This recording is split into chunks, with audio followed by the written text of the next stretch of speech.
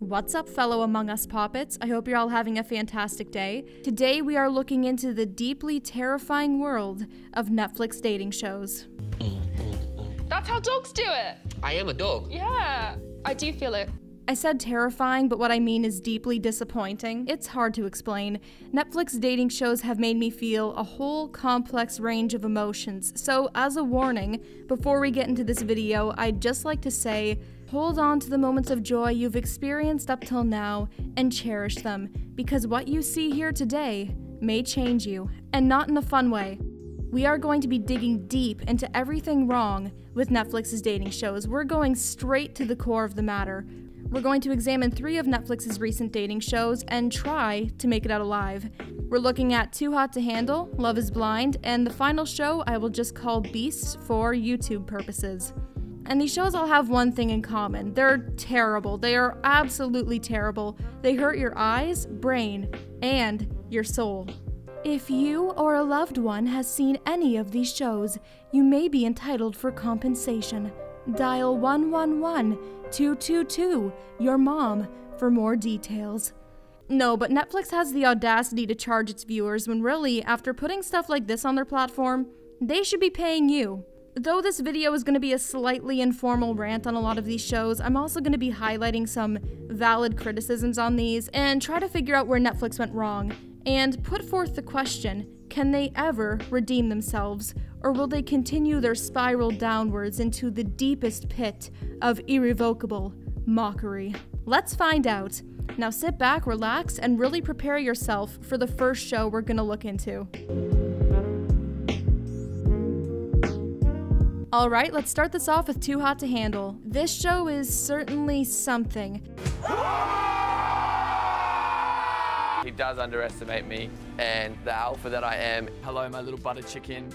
If I have to fight some girls off, I will. So I'm like a pretty intellectual thinker. Does the clock start with a 12 or a 1? Constant use of the in the. Bloody hell.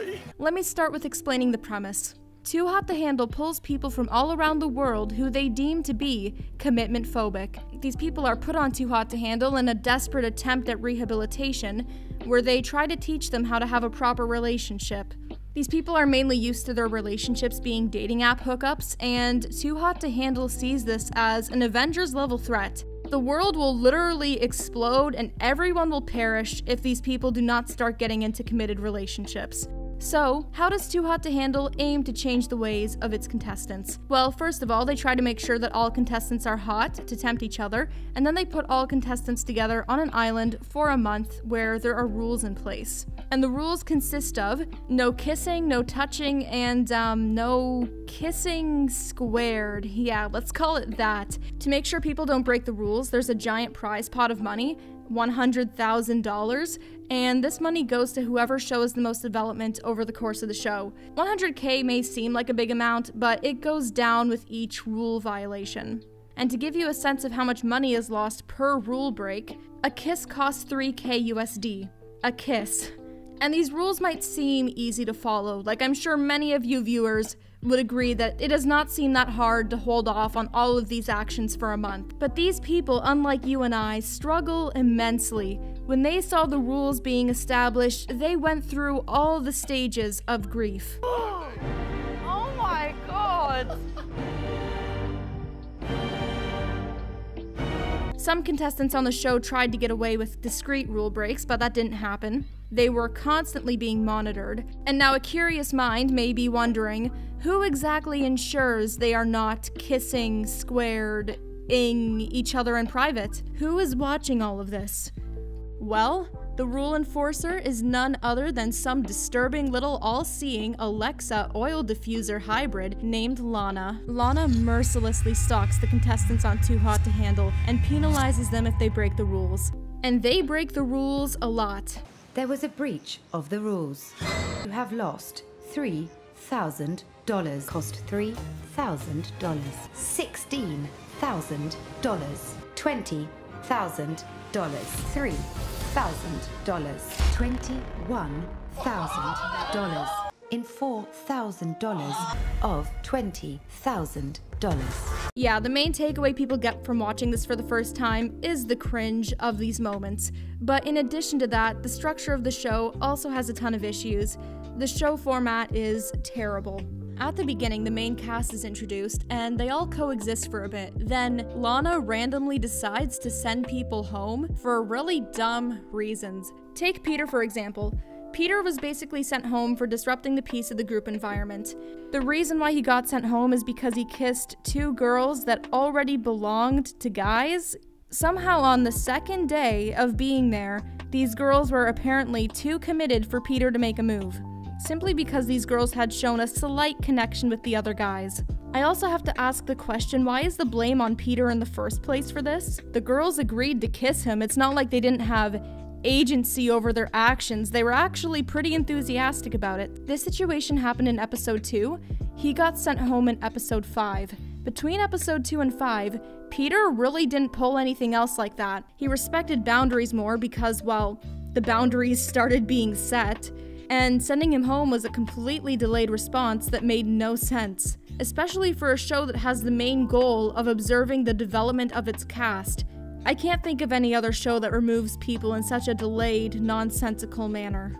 Most reality shows eliminate people in a consistent manner, like 1 per episode, 1 per 2 episodes, something like that. Or, if someone broke the rules of the show and is disqualified, it will be made incredibly clear that they're going to be sent home for that reason. But that does not happen on Too Hot to Handle. When someone is eliminated, it comes out of nowhere, and it is entirely Lana's decision. In addition to this, at midpoint of the season, a few new people are brought onto the show, which is also ridiculous because the point of the show is to form connections with the people there. The ones who are brought on after are at an immediate disadvantage. There is no advantage to coming on late. There is only the disadvantage of not being able to form a relationship with someone because everyone already has a partner. It's absurd. It does not make sense. Now, one of my biggest issues with Too Hot to Handle is that it's trying to be deeper than it actually is. I understand that some of this is ironic, but not all of it is. The narrator often pokes fun at the absurd show premise and contestants, but some parts of the show actually try to suggest there's some serious personal growth and development going on here. They've learned lessons in maturity, inner strength, We are girls, we are in power, we are strong. and communication. They've overcome challenges, but above all, they've learned to love themselves. The show is called Too Hot to Handle. It looks like this. It makes more sense if it was themed to be unprofessional reality junk food, just trashy TV, but it's not. It's treated like a personal growth rehabilitation center. The show has workshops a few times where the contestants will do a group bonding activity in some really weird ways. You can write 1 or 2 or 3 words that represents that very thing that has been holding you back. I'm scared of denial. I'm scared of success. I have fear of disappointing my family. I have fear of not finding love. I have fear of finding love. You're going to write the things that have happened in your life that you're ready to let go of and forgive.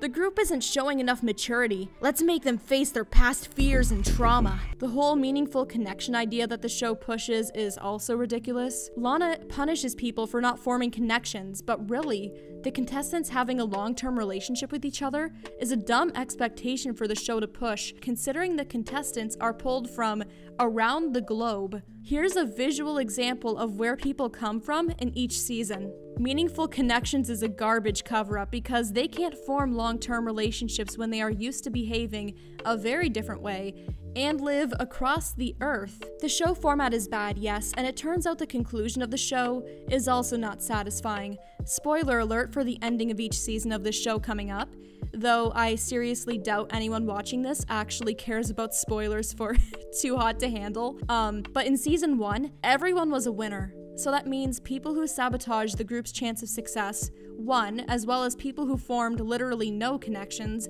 And in season 2, 1 person won, and 3 were nominated. The contestants voted among the nominees. 1 showed personal growth, not necessarily a meaningful connection, but still valuable, and the other 2 caused the most fun deductions from the group. Honestly, the winner of season 2 isn't that big of a deal. It was just kind of weird to see who ended up getting nominated through all of that. The show just fails on so many levels. It couldn't possibly come through when it comes to the end. Its biggest error, though, was actually the end of Season 1 because it plays into the behavior of the Season 2 contestants, mainly because it affected the incentive to behave well. So, let's talk incentives. The incentive to not break rules is bad. You know how some shows give players immunity, luxury accommodations for a night, a free trip somewhere, something really expensive, just anything like that? Well, this one has watches that give a green light for a genuine connection moment, and this green light gives the couples who have formed the connection 1 minute to break the rules. A single minute to kissing squared, woo-hooing, I don't know. They have a single minute with that green light. And then after that, they have to spend all night in a luxury suite that is specifically designed to tempt them, and they're told not to break any rules there. And if they don't break any rules, they win the group back some money. But this challenge was too hard for a lot of people. It was more so a punishment that cost the group a lot of money. If someone formed a meaningful connection, then the chance the group would actually be penalized was huge. So yeah, the green lights were more so a punishment.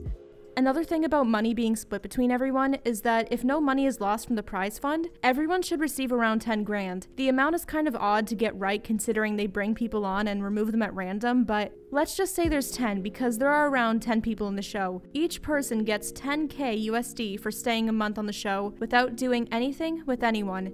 Which, yes, 10k a month, that's a lot of money for a lot of us, but really, if these people are on this luxury stay for a whole month, with all of these people and activities, you can imagine a stay like that could actually run you 10k. It's an all-inclusive trip for a month pretty much, so it's like the money divided among them all is more like a cost for staying there, if that makes sense. Plus, it's not like they're losing any money, they just don't gain any. It's not like the producers are gonna hunt them down and take 10k from them, they just don't gain anything. Season 2 contestants thought about all of this and immediately went crazy with breaking rules. Because why not? It's only 10k max split between everyone, right? And it's more likely to dip down to something like 3k per person. So, after the contestants went crazy with breaking rules, the show then revealed that only one person would get it at the end of Season 2. So that corrected their mistake, but really this sort of thing should have been fixed earlier. A common complaint that I agree with as well is that this show doesn't know what it wants to be. With the bizarre cast move-arounds and conflicting reward system, the design is poor, but the questionable design of the show doesn't stop there. There's two main hosts. There's Lana, the sentient AI, and there's also a narrator for the whole show who's making jokes the whole time. She's not bad, she's good at what she does, but with this kind of show, the narration gets really awkward at some parts. There are people with some serious tension and chemistry going on, and then there's like some cheesy one-liners being cracked in the background. Damn, they're getting their money's worth. But I'm not gonna fault the narrator for this. I'm sure she's trying her best. It's just the choice to do this in the first place that I blame. It seems like they mixed and matched a bunch of elements without knowing what direction they really wanted to go in. Now on to my favorite segment for each show we're gonna talk about, the reviews. This review keeps things simple. It literally just says dumb. This show makes you question everything. A crime against humanity. Torture, complete trash. Never have I been more grateful to have brain cells.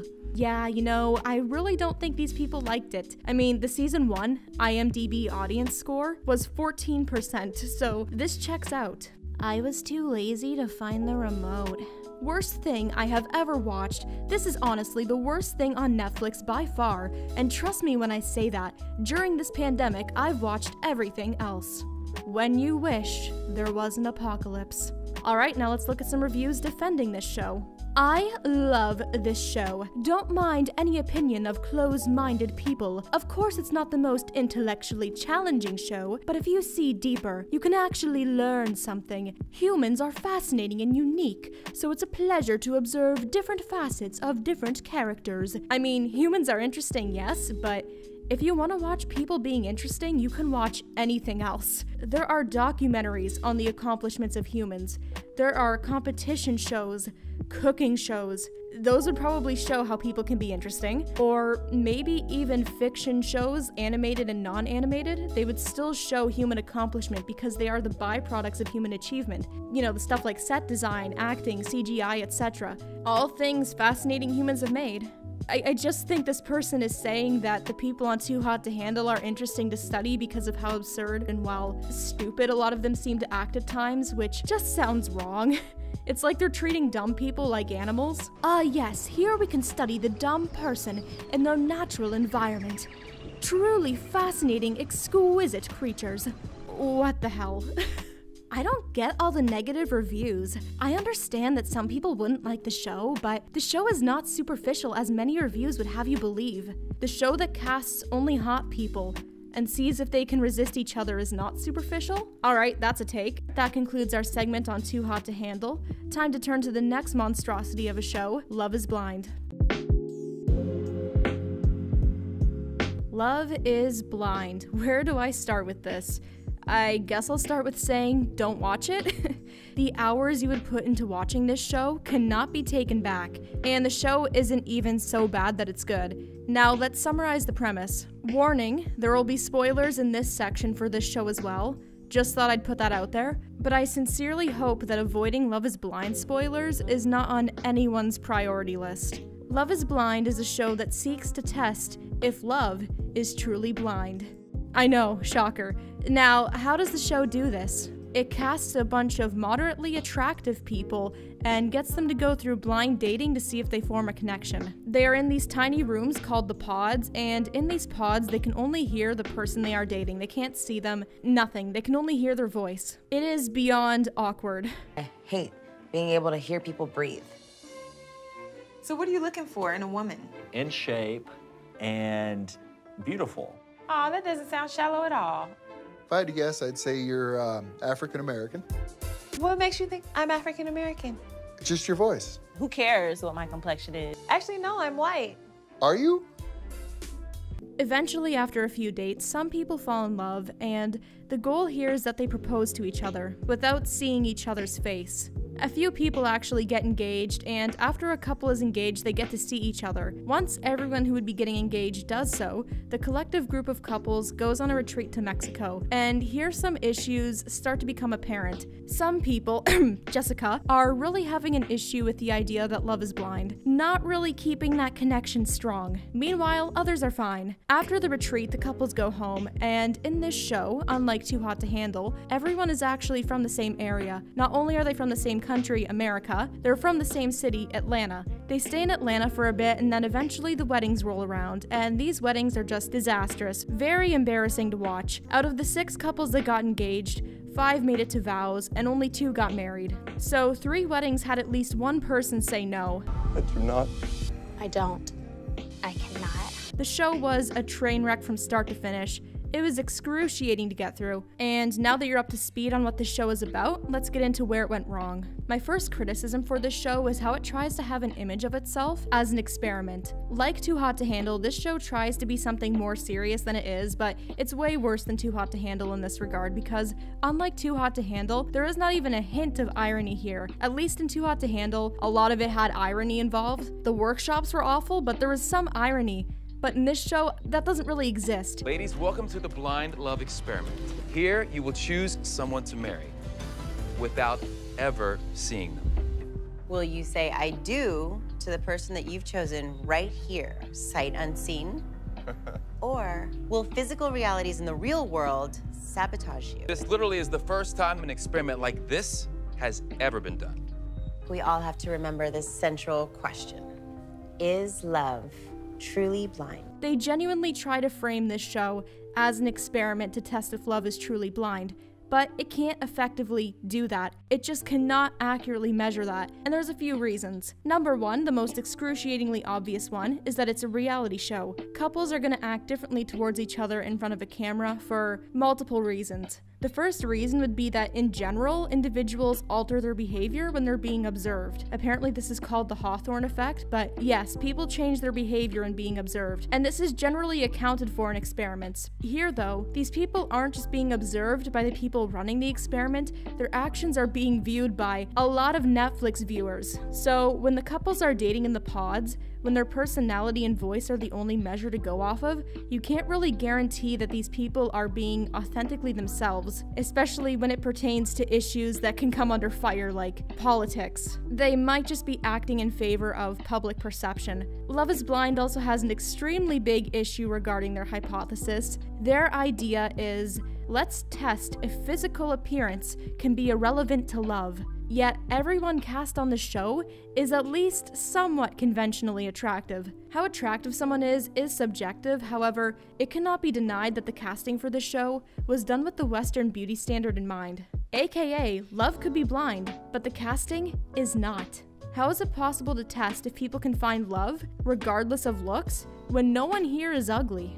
The show also doesn't let couples leave the honeymoon phase of their relationship before they have to get married. And the honeymoon phase is that initial butterflies in stomach, extreme attraction phase at the beginning of relationships. Generally doesn't last that long, but it lasts much longer than the contestants are given. The honeymoon stage is estimated to last from 6 months to 2 years based on what I looked up, and these people had 10 days to form a connection in the pods, and after meeting each other face to face for the first time after their engagement, they have 28 days until they follow up with that marriage. So they have a month. Who's to say it's love these people were experiencing instead of some passing infatuation?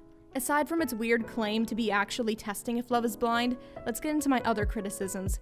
The show is boring. I know that's subjective, and I'm definitely not this show's target audience, but I know quite a few reality shows and dating shows appealing to the same audience that outclassed this one by a lot. For example, The Bachelor or Bachelorette. From what I remember about The Bachelor, at least, there's a decent amount of drama and there's a good sense of competition, and that keeps the show at least a little bit engaging if reality dating shows are your thing. There's also 90 Day Fiancé, which honestly is not the greatest thing to grace this earth, and I have heavily thought about making a video on it, but at least that show is interesting. I have to hand it to TLC here. They know how to edit things to be so dumb, it at least has entertainment value. Shut up.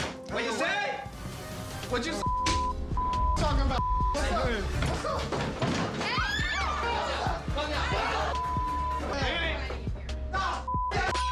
In 90 Day Fiancé, there's a lot of arguments and dramatic moments that are played up for TV, and I mentioned The Bachelor and 90 Day Fiancé because I needed to illustrate that while they are not fantastic, they are at least not super boring. Unlike this show, there is pretty much no drama, and there's too much focus on moments that don't have much emotional impact at all. And the division of screen time in this show is unsatisfactory, to say the least. A good chunk of the time is spent on emotionally void moments. When there is conflict in the show, it's actually just upsetting instead of entertaining. Pretty much all of the conflict in the show comes down to a single person. When there are 12 people on the show and all conflict falls on one, it starts to feel really bitter. There's nothing that's really being worked through, it's just one person acting in a way that's insufferable. Now to catch you all up to speed, let me talk about the one who creates the most issues on here, Jessica. There was too much Jessica, it was not pleasant. Let's get into it. Once upon a time in the long-lost kingdom of Atlanta, Georgia, there were a bunch of couples who signed up for a Netflix reality show. Don't ask me why, I have no idea. These couples wanted to see if they could find true love. Some did, some did not. But most of these people are irrelevant here. This is a captivating, dramatic love story tragedy between Sir Barnett, his fiancée Amber, Jessica the almighty hypocrite, and Mark. Jessica's a love-sick fool. The story begins in the pods. Jessica and Mark found each other and quickly fell in love. Though Jessica was concerned about their relationship due to their age gap, her being in her 30s whilst Mark was in his 20s, they wanted to push through and make things work. For they had many things in common and believed their love could not be swayed so easily. Then came along Barnett. Barnett and Jessica also dated in the pods. They both seemed to like each other as well. However, while Jessica had her heart wanting to go down 2 separate paths, Barnett had at least 3 on the go. He eventually set his sights on Amber, and just as he finally made his choice, Jessica made hers. She had just told Mark that they needed to explore the options around them and really make sure they know what they wanted. All of this after so many talks between them of certainty. I get it. You want to weigh out all your options and be certain. I'm certain. You were certain when you walked out yesterday. I definitely don't want to jump the gun, you know? It's just the experience for me has been different. Like, it's worked in different ways for me. I'm just trying to like explore everything because we only have like a limited amount of time and it's like the rest of our lives. You know what I mean? AKA, after Jessica and Mark were sure they were gonna be together, Jessica basically said, "You're not my first choice, bud." So who was her first choice? Barnett. But she did not yet know the feeling wasn't mutual. And this news struck Jessica one fateful night when she decided to ask Barnett a simple question in a game of truth or dare. Just the night before, Barnett said he could propose to her, and Jessica took it very literally. So she asked the following. Is it true that you still feel the same way you felt last night about me? I don't know. Wait, really? Yeah. Oh. Okay. I don't know what's up in my mind. I know I have connections and emotional connections with people. And I don't know how to like differentiate feeling good from, you know, feeling the, you know, L word almost. To go. Why? Because I don't with people like you. What does that mean? Like, I'm not playing this game with you. I'm not trying to play games. I'm trying to feel everything out right now. What are you trying to figure out? My freaking heart, man. Your heart about what? I just don't know what it's feeling. I'm trying Oh my so hard. gosh. Stop. Now you're trying to figure it out? Like, I know a million guys like you. How dare Barnett want to explore his options with a big decision like marriage on the horizon? That is a right reserved only for Jessica. Barnett is a traitorous, manipulative soul. Meanwhile, Jessica is an all-loving, honest angel, she scribbled into her diary. Basically, Jessica was keeping Mark on the back burner like a rebound in case it didn't work out with Barnett. She thought it was okay to treat people like that, but when Barnett was actually honest about his feelings and said he needed time to feel it out, Jessica deflected all of her motives and manipulative tendencies onto him. So now Jessica is sitting there in defeat. Also, why the hell would she ask a question like that in Truth or Dare? She really only expected one answer. Like, why would you, it's a game. Why would you ask a question that you think you already know the answer to? Anyway, back to the story. Now Jessica is sitting there in defeat. Her master plan had backfired. What shall she do now? Well, if she can't have Barnett, then no one can. She proceeds to walk around and try to turn people against Barnett. Her body language reeks of that one popular girl who tries to indoctrinate people into her cult and spread rumors no one actually believes, nor cares about. Was that oddly specific? Absolutely not. But who is this she's talking to? Barnett's future wife, Amber. Jessica, how you feeling, friend? Don't let that dude with you. What? Don't let Barnett with you. What do you mean? I'm just telling you, he's a boy. I just walked out on him.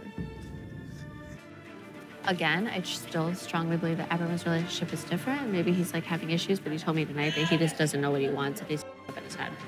That's what he told me. After telling me he was literally what? She doesn't get very far with her complaints. Jessica goes back to her rebound Mark, they get engaged, and the tragedy commences.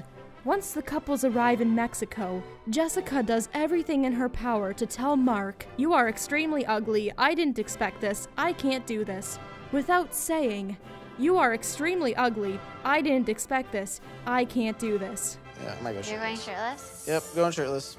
So the person that I fell in love with was a voice, and now here he is in the flesh, this is him, and I'm struggling a little bit so far in just meshing the two people. Right. I would say he's not the typical guy that I would go for. We could potentially like be in the cuddle zone. Okay. But I'm still getting used to and comfortable with like, us in the flesh, which is so weird. I feel like when you're in the pods, you just get used to a voice. Mark is just existing. She needs to chill. In the midst of making Mark feel bad, she's also on a quest to broadcast her devotion to Barnett. She spends an immense amount of time gushing about him while trash-talking Mark. She even says Barnett is hot to Mark's face. I think Barnett is f***ing sexy and like hot and like... Jessica was determined. She will get Barnett. Though Amber was not going to just hand him over. The odds of Jessica putting up any kind of a fight with me are so low, it's sad. Not sad. Laughable. He's not going anywhere. Nor was Barnett interested in Jessica in the slightest. There's a scene where she's clearly drunk at a gathering all the couples are at, and she takes the time to talk to Barnett. And here she basically asks him, "Are you sure you like Amber? Are you sure you like her? Are you really sure? Are you sure you're sure?" So how are you feeling about Amber? Is she everything you expected? Do you feel like you guys are emotionally connected? Like, do you just want to revisit for like a minute, like the fact that like you were so confused 2 weeks ago? I want to make sure that you're doing what's right for you, you know? I found someone who's gonna love me 100% no matter what. I think so too. Nothing will ever break the bond we made. I know. Literally. We got a friendship. We do, and honestly, like, I want the best for you. So like, if anything ever comes up, you reach out to me. After all of her extreme "I'm into you" messages she sent to Barnett, Barnett finally shut it down and basically said, "It seems you still have regrets and still like me, but I have no regrets, so deal with it." And Jessica felt mortified. When we were talking, I guess it felt like, you know, you had regrets about us, maybe. Really? Yeah. Really? I wasn't sure. Regrets you know? about you? Maybe, and I think that pisses me. What? I'm mortified. How could he think I like him? Now she thinks I like him. She was baffled. How could he assume that she still likes him? What on earth did she do to make him think that? Anyway, that's the story of Jessica, and the story of Jessica is the main conflict the show focuses on, and is the only thing off the top of my head I can think of that kept me from falling asleep while watching this. And all of this Jessica stuff getting a disproportionate amount of focus really clashes with that whole professional finding love experiment theme they were going for. This segment of the video may have had a disproportionate amount of Jessica too, but hey, at least we know I'm not going for professional. Now let's get on to one of the most insufferable moments of the show, the weddings, particularly the point where the couples must exchange vows. The show creators did something terrible. They decided to shoehorn the show title into all of these ceremonies. Now is the time to decide if love is blind. Now is the time to decide if love is blind. Now is the time to decide if love is truly blind. He said it! He said it! The show started with the question, is love blind? And on this journey to find the answer, they put a bunch of decent-looking people together and decided to wing it. The conclusion? 6 got engaged, 1 couple immediately separated, 5 made it to the weddings, 3 said no. So is love blind? Who knows? This show seems to suggest it's not, but there is one more show that tests this idea that we'll be getting into in a bit. But first, let's look at some Love is Blind reviews. They treat love like an army training camp. This show changed me. I feel like I've gotten dumber after watching 2 episodes. If they really want to prove love is blind, they should have cast ugly mofos like me, instead of a bunch of attractive TV people. I watched every episode. To Netflix's credit, Love is Blind is an addictive reality show, but it's also one that will leave you feeling worse than you started. Call it a guilty displeasure. Proves that even beautiful people can find love. This is utterly nauseated, yet I can't stop watching. What is wrong with me? The cheesy music is the worst. Blech. Now on to the next abomination. For YouTube purposes, let's call this show Beast. Beast is a show on Netflix that also aims to test if love is blind by getting people to date in animal costumes. I am so single, I'm dressed as a panda bear to try to find a connection with somebody. Can I touch your nose real quick? You can touch it. Oh my God. What do you think? It's a no for me, and the show gives immense secondhand embarrassment. It's unforgivable. Let's just roll a montage. Cheers. But how do we drink? That's how dogs do it. I am a dog. Yeah. I do feel it. What you said about me, I was like, ooh, I thought it was pretty hot. That was beautiful. Okay, so do you speak a little bit of Spanish? Un poquito. Oh, okay. Me hablo Okay. es un divertido un poquito porque mi pero sí. I like that you tried. I did try. So are you like a nerd or are you like a hot nerd? Baby, I'm a hot nerd. Yeah. What's the most interesting thing about you? A lot of my friends call me the real-life Aquaman. I'm a bit of a sneakerhead. Oh, you're a sneakerhead. Look at my kicks. Wait, you can't put it on tape. Oh yeah, that's bad manners. I just never had a formal date with a woman before. How'd your friends describe you? Class clown. I can't believe she just did that girl. A Sour Patch Kid. Lunatic. Crazy. Psychopath. Why psychopath? You haven't seen my Google search history yet. What about dogs on the bed? That's a no-no, I ain't gonna lie to you. One of them can be my shoe. One of them will be my shoe. Well, how would you feel about a beaver kiss? A beaver kid? Yeah. We can make it work. The lip I did get behind the teeth was nice. The show format works like this. One person is brought on the show looking for love. They get to choose between 3 people, and they go on one basic bar date with each person. Then someone gets eliminated 6 minutes into the episode, and you get to see what they look like without the costume. They also get to see the person they were dating. And then with the 2 remaining participants, the main person goes on a date with each separately at a more unique location. Then with around 4 to 5 minutes left in the show, the winner is chosen, and the dramatic reveals on what they look like happen. Now let's get into the criticisms. You know, aside from how every costume looks terrifying and unleashes some deep, instinctual temptation to kick them into the sun. It's not the makeup artist's fault. They did great with the execution. It's the one who drafted this idea. So this show, like Love is Blind, wanted to test the question, is love blind? While using exclusively attractive people. This is revealed at the end of each episode, every single time. They are not bad looking. I mean, sure, some don't fit my preferences, but they're not bad looking. Spoiler warning here again, though I doubt anyone cares. Here's every single costume and reveal in the show. Not really testing our whole Love is Blind thesis here.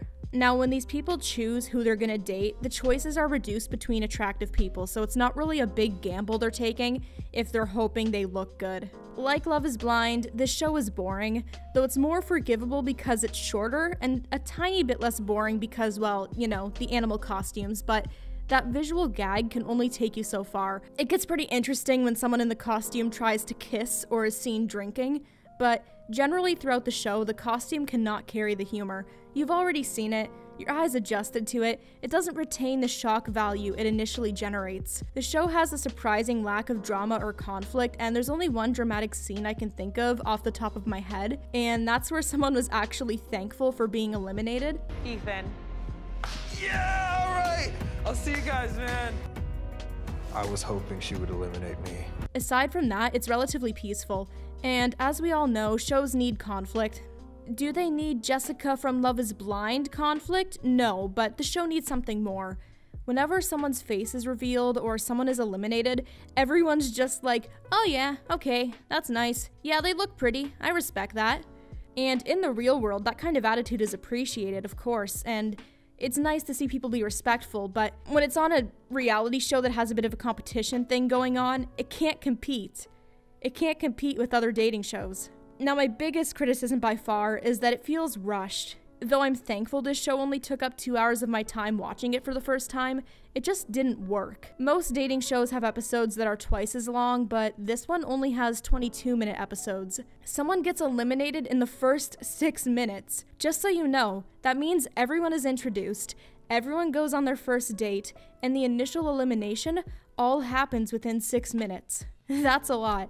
It doesn't give you enough time to really get to know anyone on the show. Luckily though, it does get one of these horrifying things out of your sight pretty quickly. Though due to the short episode length, I'm sure a lot of interesting things or moments are cut. It doesn't have enough content, it goes fast, and there's not enough to be engaging because the editors have to include the essentials only. I would include a review section for the show, however, it's fairly new at the time I finished up recording this video. I couldn't really find much. What I did find, though, was people mainly having an issue with the cast being attractive or the show being boring. Now, let's conclude this deep look into Netflix's deeply saddening reality show business.